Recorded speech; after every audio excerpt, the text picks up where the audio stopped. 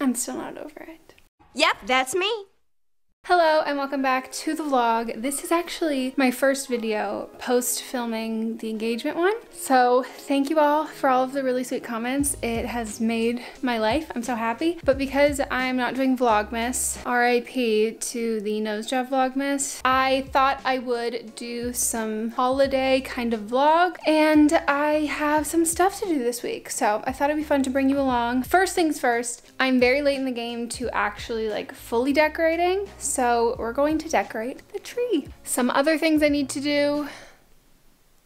Yeah. I was doing so good the last time I did the organizing cleaning videos in my room. I had kept it up and I was doing so solid.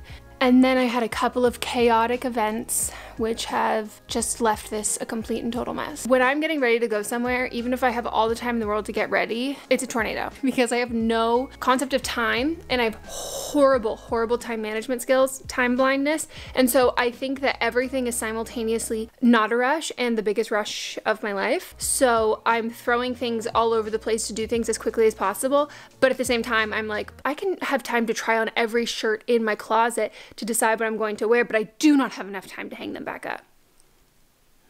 Like, okay. I've talked about this before, but I got LASIK. I desperately need to get LASIK again. But something that happens with LASIK, it's a side effect a lot, but it also can happen if you don't have LASIK. And it happened to me before getting LASIK, which is why I wasn't too concerned. But you get halos. I'll insert like a picture from Google of what they look like. It makes every light that you look at kind of like psychedelic and trippy. So when I look at the Christmas tree from like any distance that's not here, but from far away, I feel like I'm on drugs. It's like a similar feeling to watching the movie The Holiday.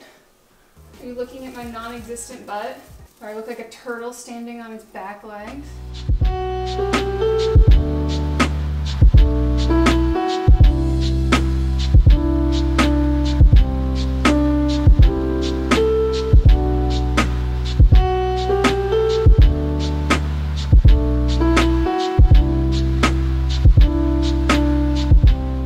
Pretty cute though.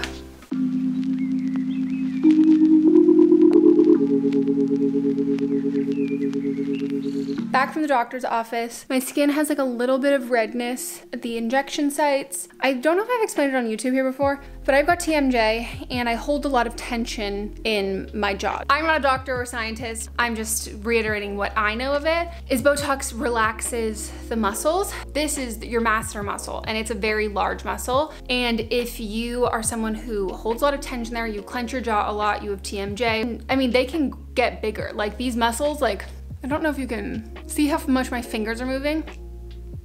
They just can like build up and get really tense. And so when you get the injections in them, it just relaxes them. It doesn't make you not able to use them at all. Just for me, what it helps with is my jaw overextends every single day, all the time. And I have to really consciously to try not to let it get there, but there is no like physical indicator that, oh, you're about to overextend your jaw. It's just kind of the range of motion. But this just makes me way more aware of my jaw. It takes about 7 days, like a week or so to kick in for me personally. So right now when I open my jaw, it's like, I mean, you can see it's all kinds of wacky. But when I have the Botox, once I instinctively will kind of go to clench my jaw, it's like your grip is not that great. Like it just doesn't do it. And I would have to consciously be like, bite down really hard, which I can still do, but again, it's like the subconscious part of it. It's like lifting up a really heavy weight versus like a much lighter weight. So the Botox kind of makes it feel like a heavier weight that you're like, oh, I might throw my back out doing this. Like, let me stop. In the next vlog or the vlog after that, whenever it's been a week and it's kicked in, I will give you an update and show you what it looks like then when I open my jaw. But instead of going like all the way out, usually what will happen, and what's happened, because I've done this so many times, like twice a year for the last, I don't know, 4 years? 3 years? I don't know, a while. It will just go to like, and then if I want to open it even more, it's just a little bit harder. Also did some baby Botox in the forehead. Not going overkill, still gonna be able to make expressions, still gonna be able to react to things because I don't want that frozen look of the face at all. The best part about him is he's like so only time being conservative is a good thing. He's so conservative with this versus like a lot of doctors you can go to, plastic surgeons and aesthetic injectors will just look at your face and be like, you need this, this, this, this, and this is everything that's wrong with you. And you will bring in pictures from Instagram and they'll be like, sure, let's do all of these procedures. Like he's one of being like, no, you're fine. We're gonna go way more conservative and like way less. And then if you want more, he was like, I'm not putting more Botox in your forehead. I mean, if you watched my Olivia vlogs, you know, he brought her to this world. So if you are in the Los Angeles area, I recommend him to everybody. He's fantastic. I will have his information listed down below. And also I'm going to be doing my first laser in the new year. He like gave me this pamphlet and he was like, let me know if this is something that you think you'd be into. Like I really think that you would like this and I think it would work really well for your skin. I do have discoloration and texture in that, and he was like, this is like a really, really great one. And I'm excited to try my first laser. But yeah, that's what I did today. I will check back in with you when there is something interesting to report. I wanted to make a box full of snacks to leave outside of our door for all the delivery workers. Because like we all talk about relaxing this time of year and spending time with like the people we're close to, and look at me using jerky as a baton. And I think we're kind of quick to forget about the people who literally can't do that this time of year and their job ramps up and it gets even more and more busy and we rely on them, you know?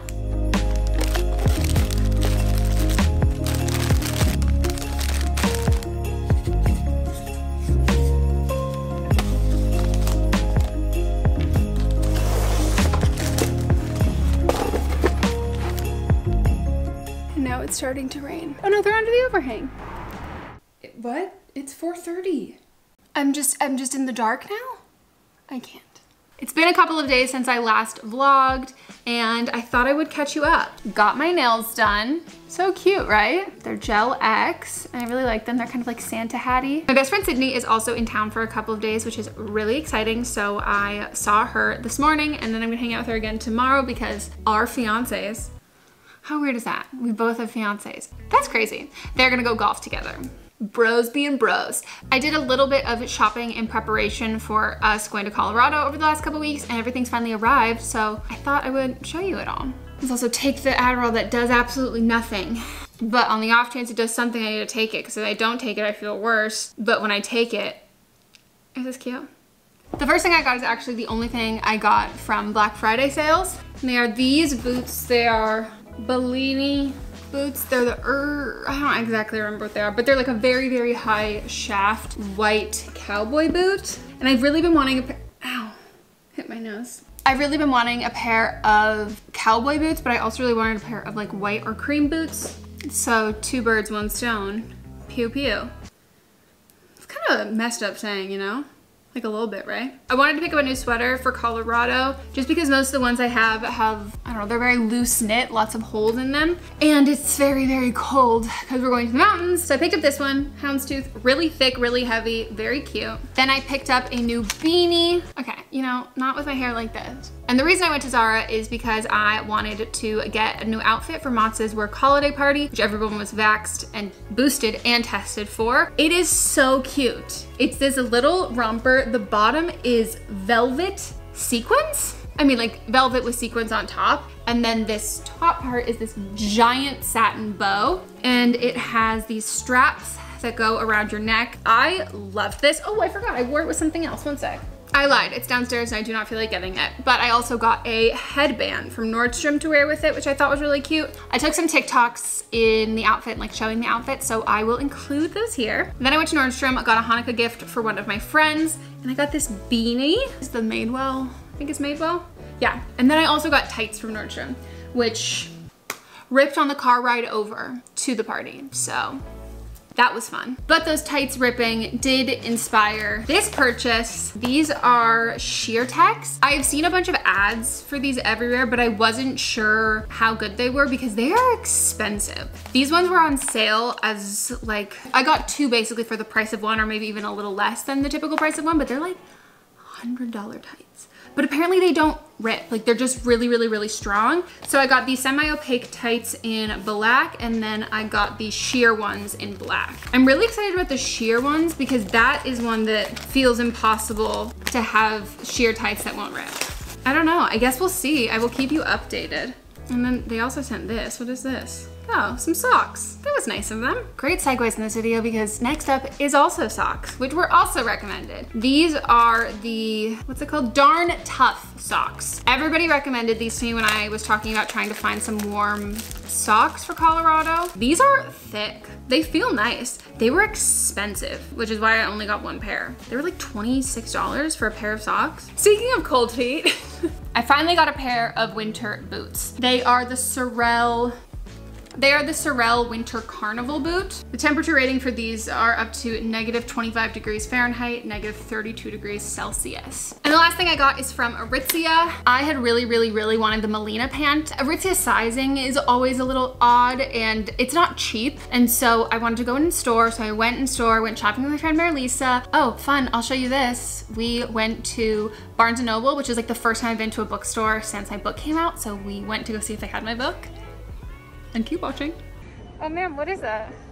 Oh, just You're Not Special by Meghan Rienks. What a nice book. Are you in it? I'm in it a little bit. Are you gonna reveal your pseudonym? Nope. But anyways, I wanted to try things on in 𝘊𝑆ce, so we went there and I tried the Melina pants on. They did not look good on me. So I found these ones, which I really liked, but I had to order them online because they obviously didn't have the size. And these are the new Rebels in Cognac. And these ones have like a seam detailing. I will actually try these on. See, I'm not trying anything on this video except for these. But these are them. Yes, my butt is flatter than a turtle standing up on its back legs. This is the regular length. Can you see? So they hit kind of just like right at my ankle. Sydney also gave me my Christmas present this morning. How cute. She got me 3 different little ring holder things. She says that she has these in like different rooms in the house.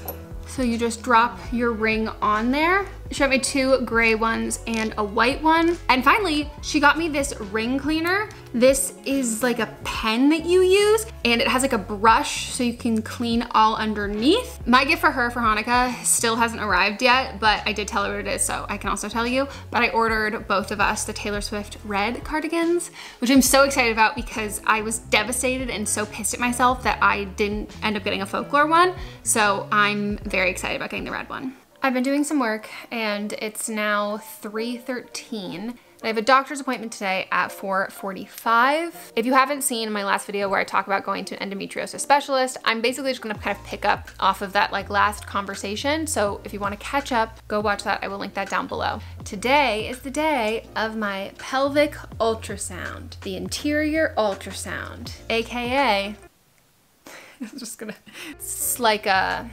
long, girthy wand that has a camera on the end of it that they pop on it like a kebab. I've had one before. Had no issues with it, was totally fine. But I am now like 4.5 months into this birth control, maybe 5. My math is not a strong suit. And while for like last month it felt like the constant spotting had plateaued, within the last 2 weeks, it has gotten a lot worse. It doesn't really feel much like spotting. Not that I ever really did. Like when I described it to like my doctor and I was like saying spotting and she was like, well, that's definitely a little heavier than like what most people would call spotting. All of that being said, I feel a little bit bad that I have to get this ultrasound done when I am spotting.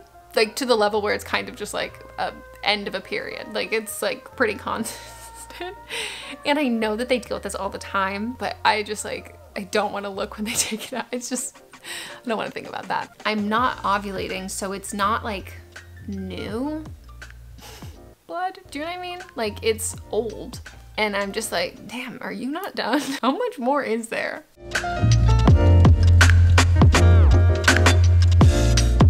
Didn't get many clips inside because she was too busy sticking something inside me. Yeah, it was more uncomfortable than I remember. The ultrasound tech was so nice though. Young woman, love that. The thing that I noticed that was so, sorry, I wake up with hiccups every day. Gangrene, what's that about?